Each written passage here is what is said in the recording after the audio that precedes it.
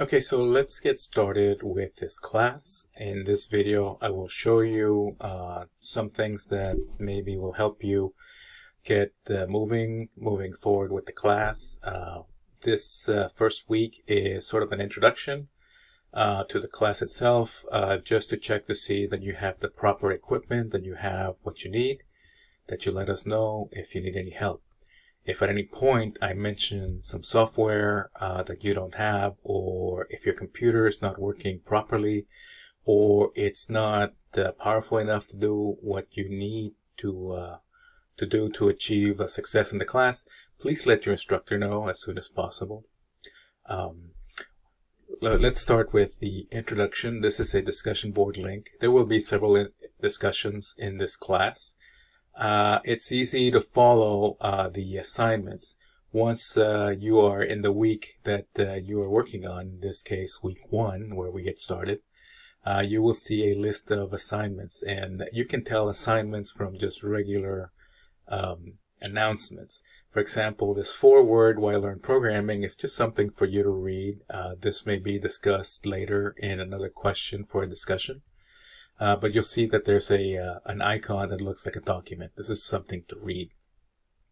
Where the icon looks like a piece of paper with a pencil and a ruler, this means that this is an assignment. If you see something like this is a little bit different, this is actually a link. Just follow the directions. Click on the name of the link or assignment to get started with the content. In this case, let's start with the first one, introduction. I'll click on it. It takes me to the discussion board where we ask you to introduce yourself. There are already some people that have completed the assignment or participated.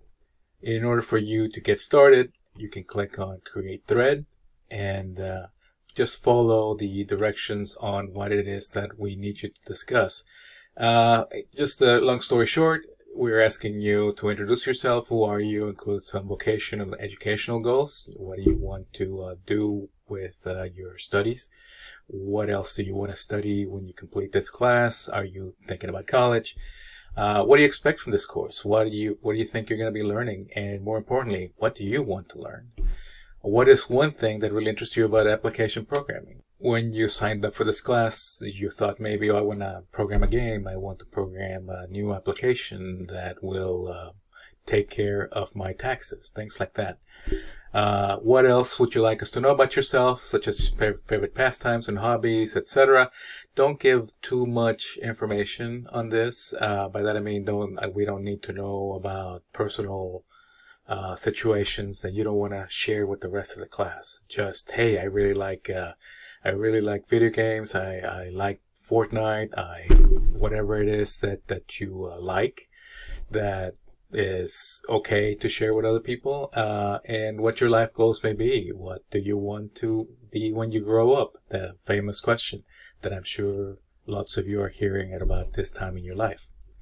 When you're done with adding your message below, just click on submit, and then it will be posted to the bulletin where your classmates will be able to see it. More importantly, your instructor will see it and give you a grade. I can't hit submit because I am a faculty member and we can't submit assignments. I'll go back on the left here to lessons and assignments, and I'll go back into week 1 where I was.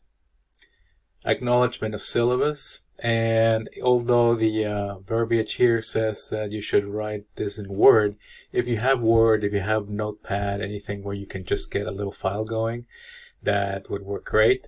The easiest way to get this assignment done, click on the name of the assignment.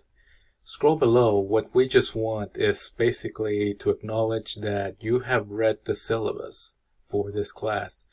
So what is the syllabus? The syllabus, there is a link on the left side. Basically, it tells you more about the class. If there were nothing available, you wouldn't be able to see this link right here. Check the attachment above. It's this ITSE 2410-52401 for this class. You may be watching in a different class, but here I will click on the PDF link, and it will open up a syllabus that gives information about the instructor, and it gives information about course requirements, etc. It tells you how your grades will be calculated. It tells you when they're due, what they're called, etc.